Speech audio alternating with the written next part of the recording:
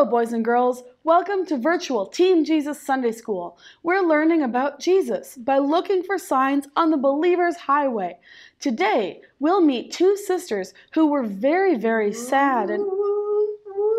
Judy, why are you all wrapped up like that? You look like a mummy. Pretty cool, isn't it? Don't I look like one of those mummy dudes? I thought I might try and sneak up on Gordy and scare him. So, you think you look pretty scary? Sure, don't you think so?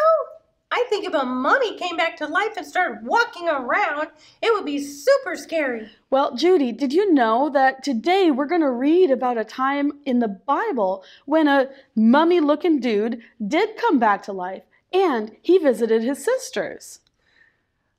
For real?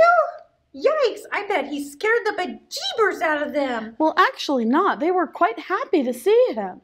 Think of it, Judy. If someone you really loved died, and then that person came back to life, how would you feel? I hadn't really thought about it for real. I mean, I guess it would be really sad if someone you loved died. Yes, that can be one of the saddest things that can happen to us. Well, then... why does God let it happen? Well, that's what the sisters in today's Bible event were wondering. Why would Jesus let their brother die?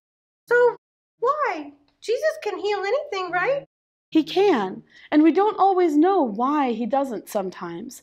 But in this case, Jesus wanted to show that he is God's son and has the power to bring people back to life. Even today? Especially today. After people die, Jesus will bring those who are his followers back to life with him in heaven. That part sounds pretty awesome, but I still think it's super sad when someone dies. It very often is, and it's very normal to be sad and to cry. In fact, we'll see that even Jesus cried. He did? Sure he did. The man who died was a dear friend of Jesus, and so were his sisters. Jesus cried when he saw them crying, and when he saw the tomb where his friend was buried. Man, I'm going to need some of those tissues. All this sad talk is making me start to cry. It's fine to cry, but you know Jesus helps us wipe away those tears because he has the power over death and the power to give life. Today we'll discover that Jesus wipes away our tears of sorrow because Jesus brings people back to life. Okay then, can we see the Bible video? Sure thing. Let's take a look. Today's Bible event is from John chapter 11. A man named Lazarus lived in Bethany with his two sisters, Mary and Martha. Now Bethany was about 2 miles from Jerusalem, fairly close by, and Jesus often stayed at their home when he was in the area. One day, Lazarus became very sick. Jesus was not with them at the time, but teaching in the region on the other side of the Jordan River. So Mary and Martha sent a messenger to go and get him quickly. The messenger found Jesus and said, "Sir, your friend Lazarus is very sick." Jesus said, "The purpose of Lazarus' illness is not death, but for the glory of God." But instead of rushing to Bethany, he stayed where he was for the next 2 days. Then Jesus told his disciples, "Let's go to Judea." His disciples protested, "Why do you want to go near Jerusalem? There are people there who are trying to kill you." Jesus replied, "Our friend Lazarus has gone to sleep. I am going to wake him up." His disciples thought that Lazarus must be resting. So Jesus told them plainly, "Lazarus is dead. This will give you another opportunity to believe in me. Come, let's go to him." When they arrived at Bethany, they were told that Lazarus had already been in his tomb for 4 days. When Martha got word that Jesus had arrived, she went to meet him, but Mary stayed home.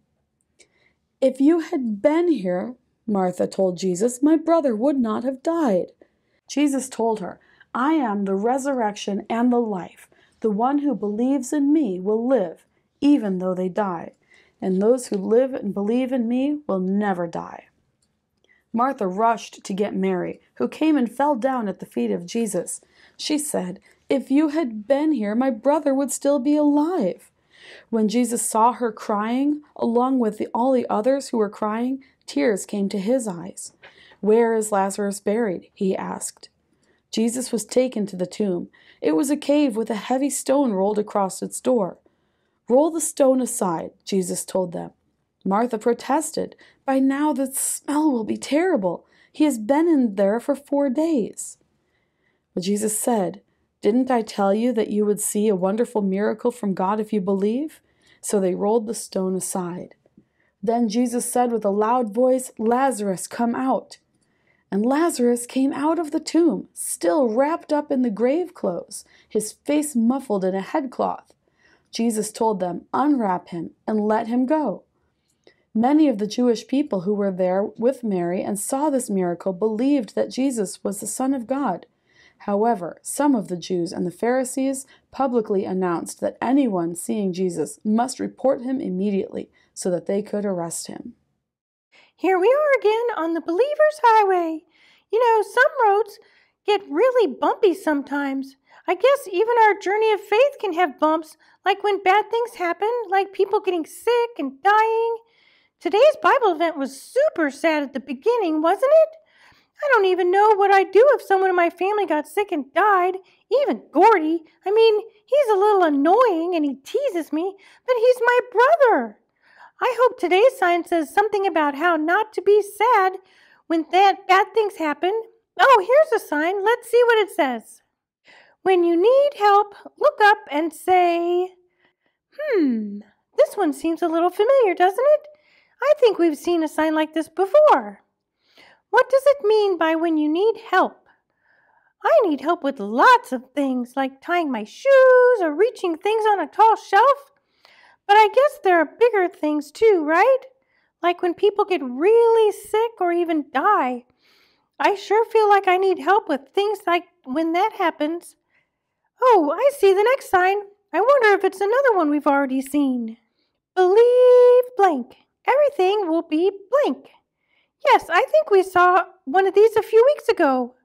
Do you remember them? Let's get these blanks filled in. First it says, believe blank.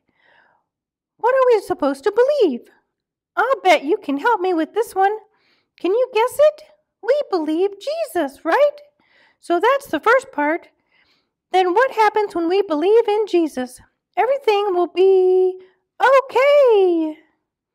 Yeah, we know that if we believe Jesus, no matter what happens, everything will be okay. We did it. Let's go back and tell Deaconess Kim what we thought. So what did you think, Judy? I think it's super cool how Jesus proves that he has the power to raise people from the dead and bring them back to life. Very good, Judy. I'm glad you listened.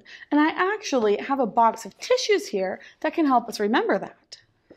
Like, how on earth can tissues remind us of Jesus? Like this. See, Jesus is like the first tissue in the box, right? He died for our sins and he was buried. Now, to show that, I'll tuck this tissue back into the box, right? But Jesus did not stay dead. Instead, he rose up from the dead like this.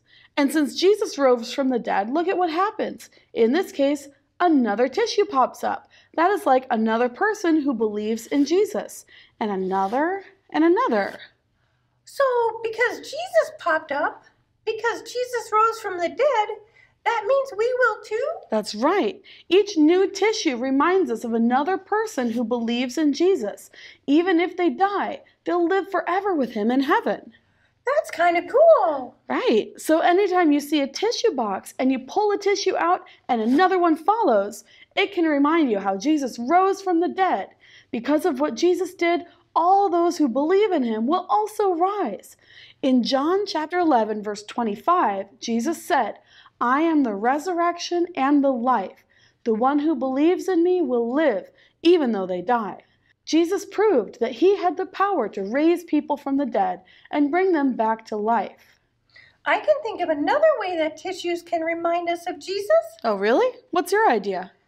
They can remind us of how, when we are sad, if someone dies, Jesus is like a tissue that helps wipe away our tears. Wow, that's right. Jesus gives us comfort and wipes away our tears and sadness if someone dies. That was really good, Judy. Now it's time to pray and head home. Will you pray for us? Yes. Dear God, thank you for Jesus who brings people back to life. Thank you that we don't have to be afraid of death.